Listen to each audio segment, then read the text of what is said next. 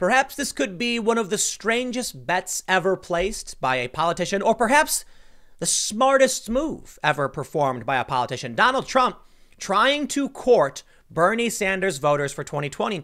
I find this story remarkable and hilarious because you've got Joe Biden barely trying to get the vote of the Bernie Sanders supporters, the Democratic establishment basically wagging their fingers in the face of these Bernie people, insulting them and telling them no way, and Donald Trump actually trying to coax votes from Sanders populists while telling the left it's okay to hate Biden. You know, a lot of Bernie Sanders supporters are probably going to vote for Trump for one reason. I'm not saying all, most, or even a lot. No, I am saying a lot, right? But I'm not trying to make it seem like there's going to be millions of them. Could be a couple hundred, could be a few thousand. They're going to vote for Trump because they want to watch the world burn. And they think Donald Trump is the chaos candidate. The same thing happened in 2016. You're then going to find a group of Sanders supporters who agree with Trump being anti-establishment. Not so much about watching the world burn, but to try and knock down the DNC so that maybe they get a chance next time. Then you'll find some people who actually agree with his policies on trade and say, well, Bernie was preferred, but they'll take what they can get. Joe Biden's not the right answer. He's an international trade guy. He's the Obama administration. Well, Donald Trump has found an opportunity in the Bernie Sanders left who are angry and dejected. And while people on Twitter smear and berate the Bernie supporters, I will tell you this. You will not, many people may be surprised to see, but I doubt it would be, it's not surprising to me. You will see Trump supporters fanning over Bernie supporters saying, what can we do to convince you? Meanwhile, the Democrats are saying, you better vote for Joe or else you're irresponsible and F you. You're voting for Trump, you bigot. Calling them all the worst names in the book. Donald Trump supporters are going to put on their MAGA caps, grab a beer and say, hey, buddy, we may disagree, but I got a beer for you. Let's talk about it. Because the Trump supporters are smart enough to know that diplomacy will get them more votes. For some reason, the Biden people, I guess it's the TDS, right? The Trump derangement syndrome. Their emotions are running so hot, they've lost their mind. So all they can do is screech. It's going to cost you your 2020, man. The Examiner reports, even as the Democrats seek to unite behind former Vice President Joe Biden, the Trump campaign is going to work targeting Bernie Sanders' populist supporters while discouraging progressives out of the GOP's reach from voting for the presumptive Democratic nominee. There is a significant percentage of Sanders supporters, about 20%, who back him not for his policies, but for his anti-establishment and anti-status quo persona, said Republican pollster Frank Luntz. That's the Trump target in 2020. To win them, Trump and his supporters are emphasizing points of agreement on issues like trade, while portraying Biden as a Washington insider who cheated Sanders out of the nomination, just like Hillary Clinton 4 years ago. Quote, President Trump is still disrupting Washington, D.C., while Biden represents the old, tired way and continuing to coddle the communist regime in China, said Trump campaign manager Brad Parscale in a statement after Sanders suspended his campaign. Democrat elites shoved Bernie Sanders to the side for a second time, leaving many of his supporters looking for a new home. And I will tell you what, the audio was released. Donald Trump was scared of Bernie Sanders. He said it, his words. He's the one person he really didn't want to go up against. Bernie Sanders talked big on trade, just like Trump did, and Trump knew that overlap would be bad for him. So you know what? When Trump says they sideline the guy, I think Trump is being honest. Not that it's a manipulation to try and win over Bernie supporters. I mean, it is a little bit, for sure. It'd be stupid not to assume that. But I think Trump's legitimately saying, hey, man, look, we agree on this issue. They don't. They're nuts. All right. They're the ones who tried booting you out. They do the same thing to me. And I think a lot of the Bernie supporters might actually listen. Especially, I'll tell you what, man. There are some Bernie supporters who have been on Twitter saying, I refuse to support Biden. And hey, man, I respect that. I don't think anybody should be pressured into voting for anybody. You vote for someone you believe in. And Joe Biden, if you don't believe him, you don't vote for him. Trump, you don't believe in him, you don't vote for him. But what is the response from these resistance, establishment, crony Democrat types? Smearing, belittling, insulting. Yeah, okay, man, I'll tell you what. I will have a sit-down conversation with a progressive thought leader all day and night about how the media lied about Bernie and about the Democratic establishment sidelines him. Oh, we'll debate policy and I'll disagree with you. But I'll tell you what. These people who would smear and crap all over the Bernie supporters are the same people who do the same thing to me, the same thing to any moderate, the same thing to Trump. I've seen people, these progressive personalities, actually, not all of them, but there's a few of them who are really good people and have given a fair shake to some more moderates and some conservatives, have an honest conversation about it. There are some people on the left who are totally legit. You know what? I'll give a shout out to the Hills Rising, Crystal Ball and Sagar Anjeti. They do a great show, and it's like populist left, populist right, and they're honest about it. And you can disagree on policy, but they're honest about it. And that's great. That's all I ask for. So I wouldn't be surprised if some of these more honest populist leftists might say, hey, man, I'll tell you what. If you give me a choice between an elitist like Joe Biden, who can't even think straight, and a populist like Trump, who's kind of a nasty dude, well, populism is much preferable to elitism. You're going to see tons of people saying, while Trump is bad in a million different ways, there is something fundamentally broken about the Democratic establishment and Joe Biden. I'm not saying everybody feels that way, but I'm willing to bet you find a lot of people who do. Trump put it more bluntly himself, quote, Bernie Sanders is out. Thank you to Elizabeth Warren. If not for her, Bernie would have won almost every state on Super Tuesday. The president tweeted. This ended just like the Democrats and the DNC wanted. Same as the crooked Hillary fiasco. The Bernie people should come to the Republican Party. Trade. Trump knows it. He knows they're big on labor and trade. And it's true.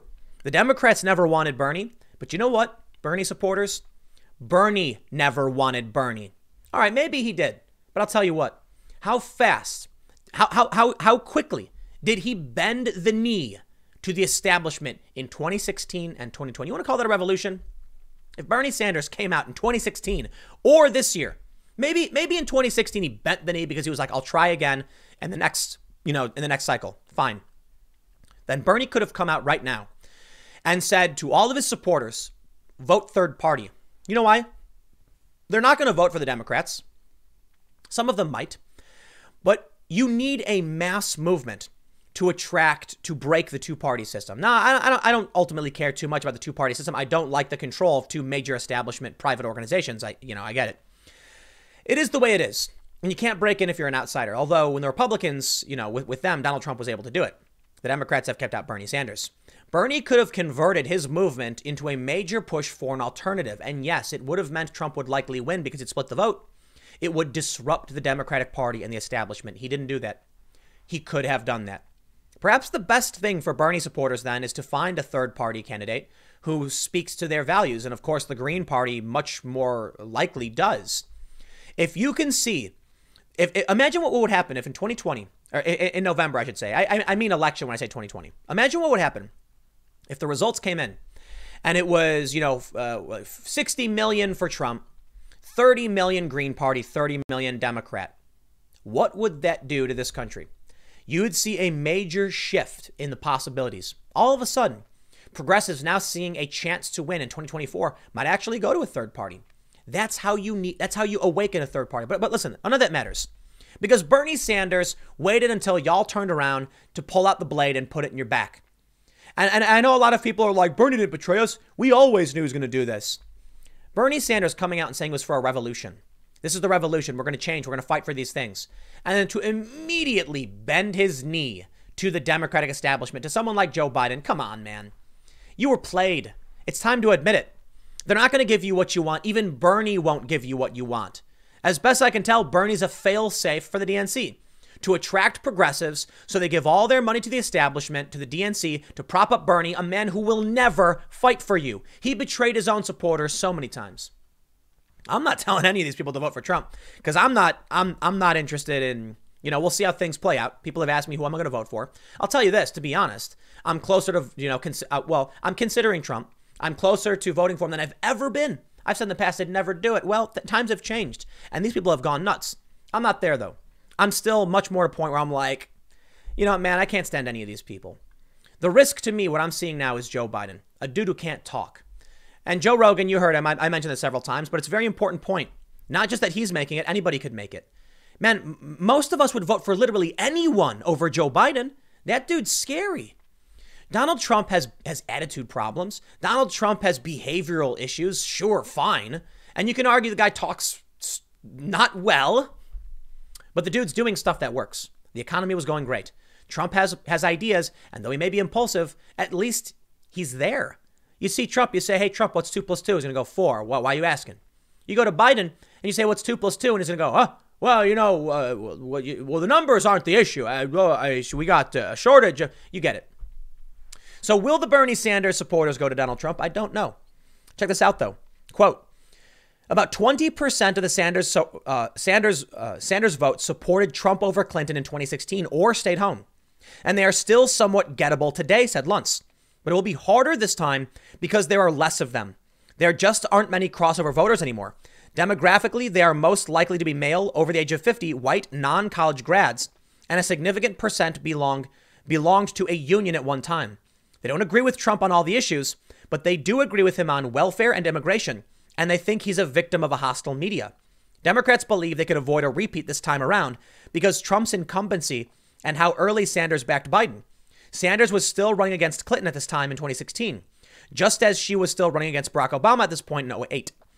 And some Republicans are also skeptical. We haven't seen the same effect in our 2020 battleground polling, warned GOP pollster Chris Wilson. Only a handful, 1 to 3% of Bernie voters vote Trump in a Trump-Biden ballot. It looks like a big chunk of Sanders' 2016 vote was an anti-Hillary protest vote.